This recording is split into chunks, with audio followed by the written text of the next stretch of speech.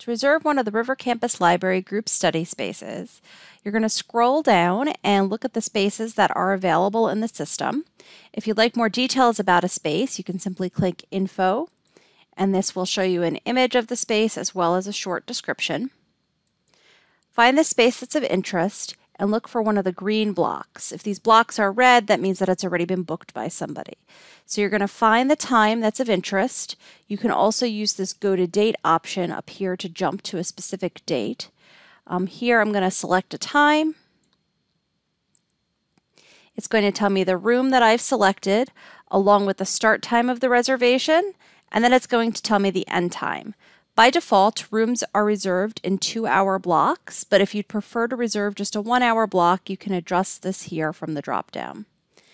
If you've changed your mind and would like to select another space, you want to make sure you delete what you've selected, and then you can move on to select a different space instead. From here, you'll click Submit Times. You'll be prompted to log in with your U of R username and password.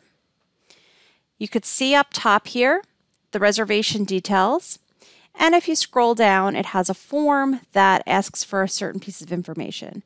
Because you've already logged in with your U of R credentials, it already will fill in your name and your email address. From here, you want to also select your group size.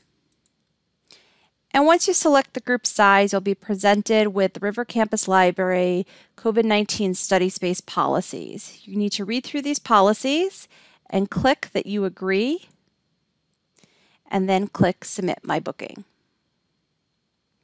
Once you do this, you'll be taken to the confirmation page here. You'll also receive an email confirming your appointment. Here's an example of the confirmation email that I've received for a booking. You'll see that in the confirmation email, it tells me that I need to either scan a QR code or click this link to check into the space once I arrive. You need to check into the space to confirm that you're there and using it. If you don't check in within the first 15 minutes of your appointment, the reservation will automatically be canceled and it becomes available for another person to book. So you really want to make sure you follow this step. So save this email.